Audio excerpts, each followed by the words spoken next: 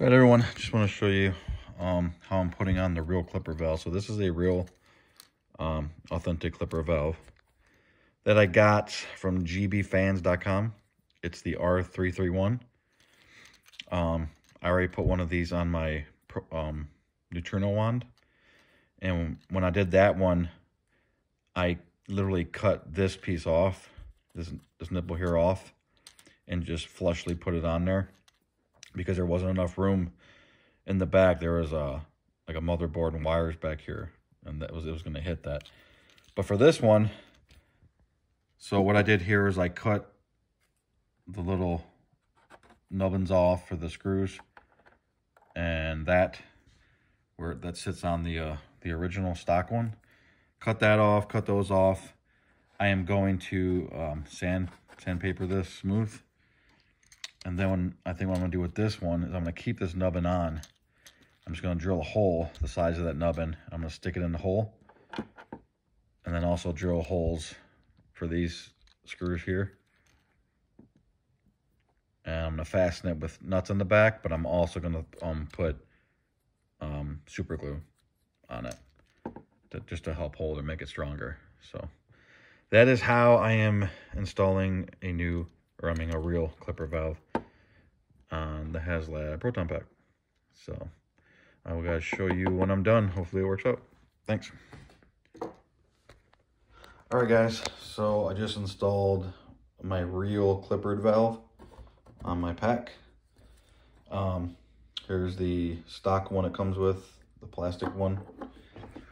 You can see the size difference. A lot thicker, a little taller. And of course it's all metal, steel. It's heavier and I love it. So the real valve has like a big plastic piece that sticks out the bottom here. And I ended up having to cut that off just like I did when I put the real valve on my wand, because on the other side of this is the vibration motor. So I really couldn't, there was no, if I drilled a hole through there to put that little nipple from this in there, it would have broke or messed with the motor down there. So couldn't do that. So I had to do the same thing, cut that off, drill the holes a little bit bigger for the screws, and screwed it in and super glued it I mean, it would have stayed in with the screws itself, but I just super glued it, you know, just for extra support. But I like it. I love it. It's cool to have real Clippard valves, because that's my goal, is to have as much real as everything. So that's why I'm putting real brass fittings all around, real Clipper valve, real wires, new hoses, so the fake ones, and all that jazz. So anyways, guys, if you want to put a real Clippard valve on yours, that's what you got to do. You got to cut off the plastic pieces that are, when you unscrew the stock one, there's like these plastic pieces that are holding it in. You got to cut those off, drill the holes a little bit bigger for the real screws, or for the screws that come with the real valve. And then, well, all I did was screwed it down, put super glue underneath before I did that, and it's there for good. So these real ones are also cool because you can screw this cap off.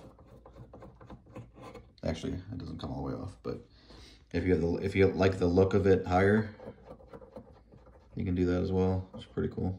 It gives you another option. So, all right, guys, if you have any questions, as always, just let me know. I think that's all I'm gonna do for today. I'm still waiting on the rest of my brass fittings and my elbow fittings.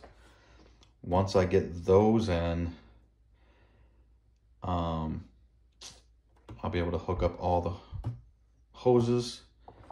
I still have to cut these off here and here where these screws are at.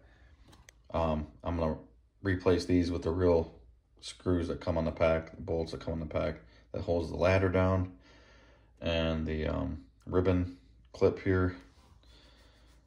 So still got a lot ahead of me, but really just been waiting on parts this whole time. Still, I gotta go get a new loom for this so I can run real wires through it and have them sticking out like that.